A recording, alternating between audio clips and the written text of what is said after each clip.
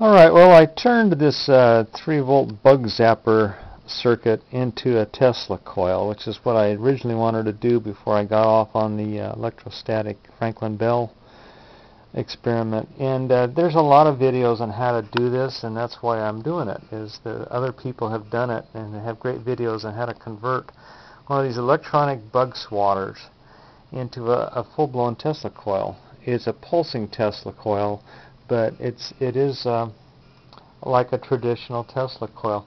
And this is the quick and dirty setup that I did here. And all it is a clip lead around the bottom of a coil that I already had made for the Slayer exciter experiments. And it just wraps around the bottom of the coil. You take the Bug Zapper, you go through a spark gap, and I'm just using a couple of nails.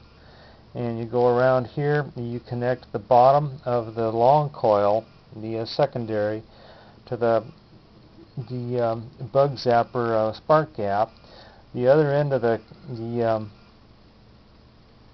clip lead goes to the other side of the Bug Zapper, and then an earth ground. And you've got to have an earth ground for this really to work correctly. You can connect it to a water pipe, but I have a stake in the ground outside. But anyway, today is the 16th of November 2013, and this is my rendition of the Bug Zapper Tesla coil driven by 3 volts, a couple of AA batteries, and that's all it is right there.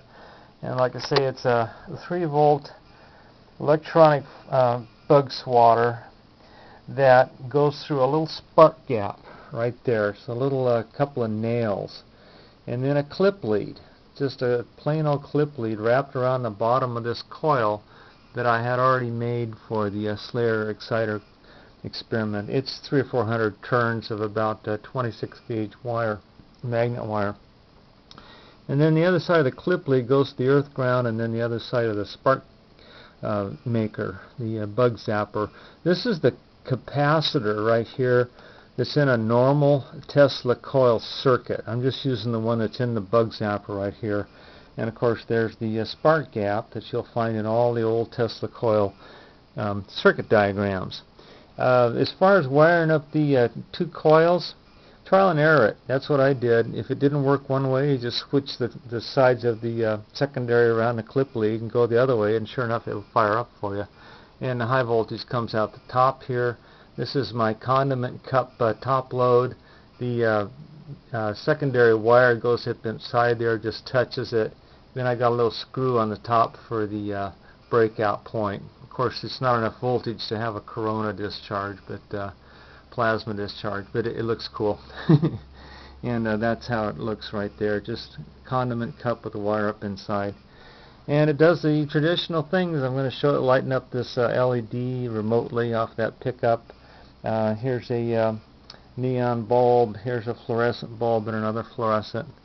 And let's fire it up here. And there's a little spark gap going off. And there's that going off over there. Here's my little neon bulb.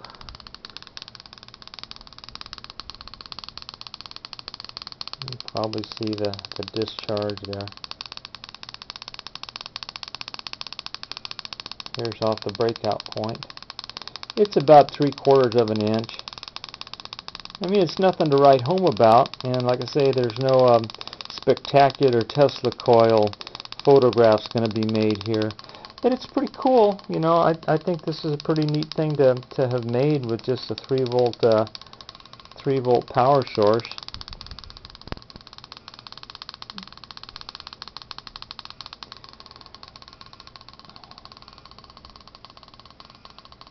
And like I say, there's a bunch of videos on YouTube of people doing this, and it's been done many times before. And there's some real good ones on how to make a real good display version of this.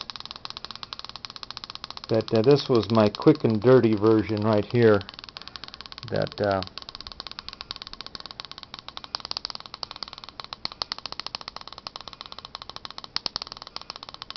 took about 20-30 minutes to do that, because I already had this coil, and it was just a case of wiring it up. Very, very easy to make. Anyway, that's the 3-volt Bug Zapper Tesla coil. Hope some people make these. It's fairly safe. I've gotten shocked enough times to realize that there's nothing that's really dangerous about this particular setup. This could be made by people of all ages. Just use some caution on it, because you will get shocked if you're not careful. But it's not super dangerous. Thanks for watching.